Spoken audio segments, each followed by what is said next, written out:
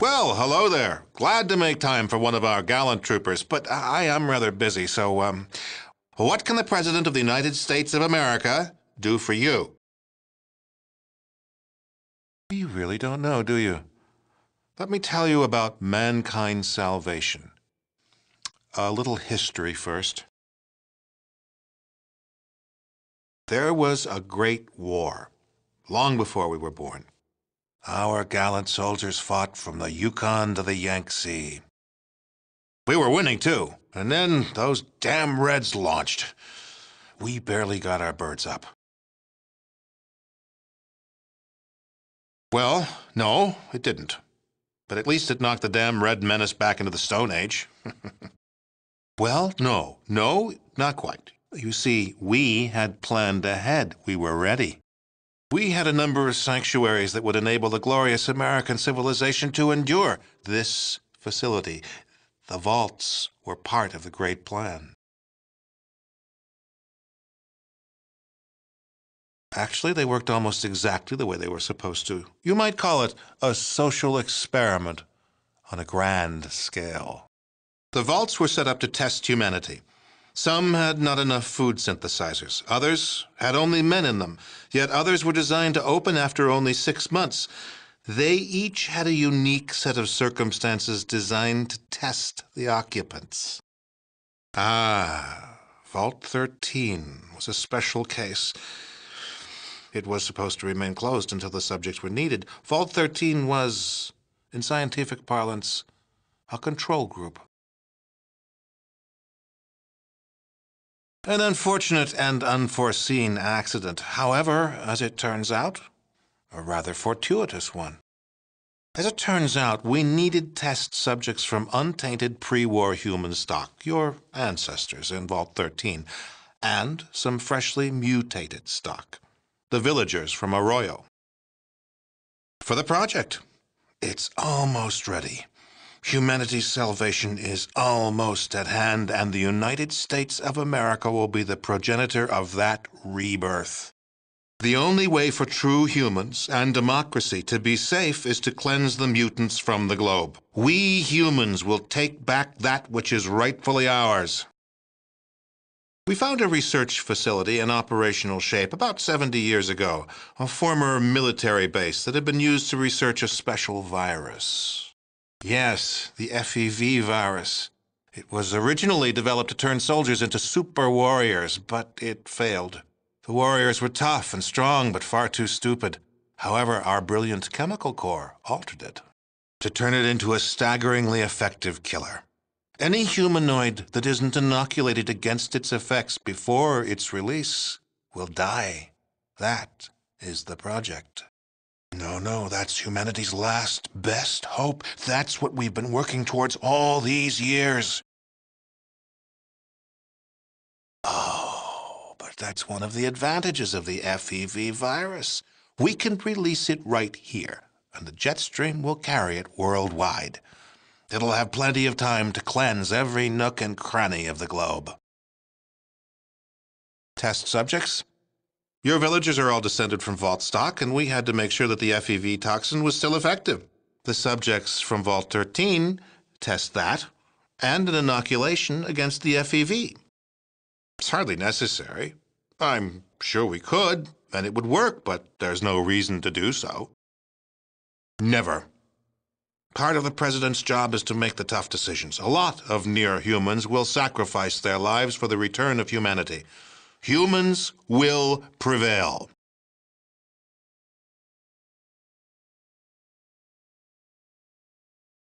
Oh, I don't relish this decision. If there was another way, but there isn't. No price is too high for the survival of the human race. If you were human, you'd feel the same way. Yes, I do. Even killing me won't help you. There's nothing you can do to stop the release.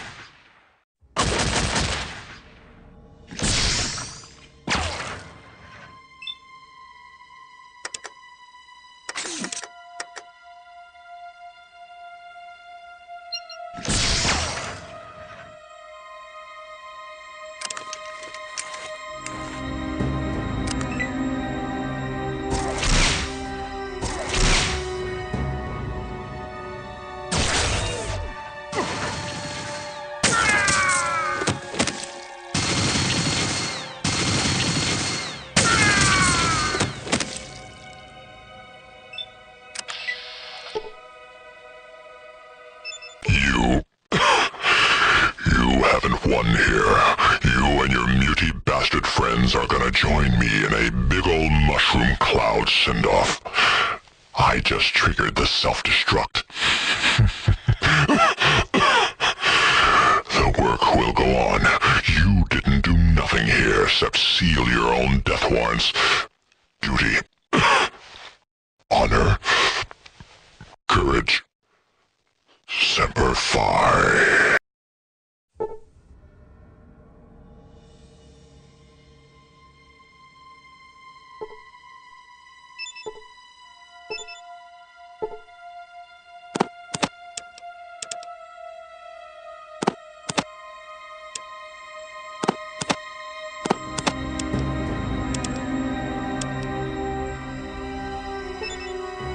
What you be need? What you be?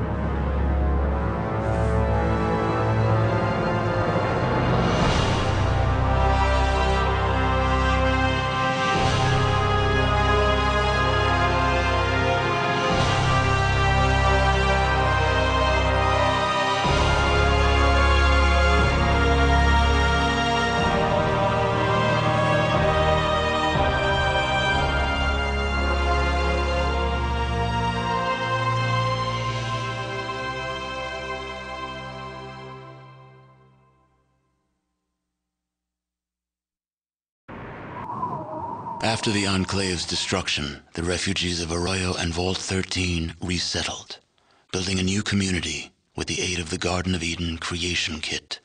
Finding themselves hundreds of miles from their vault, the members of Vault 13 chose to join the villagers in establishing a new community, and their technical expertise, combined with the villagers' survival skills, allowed the new settlement to grow and prosper.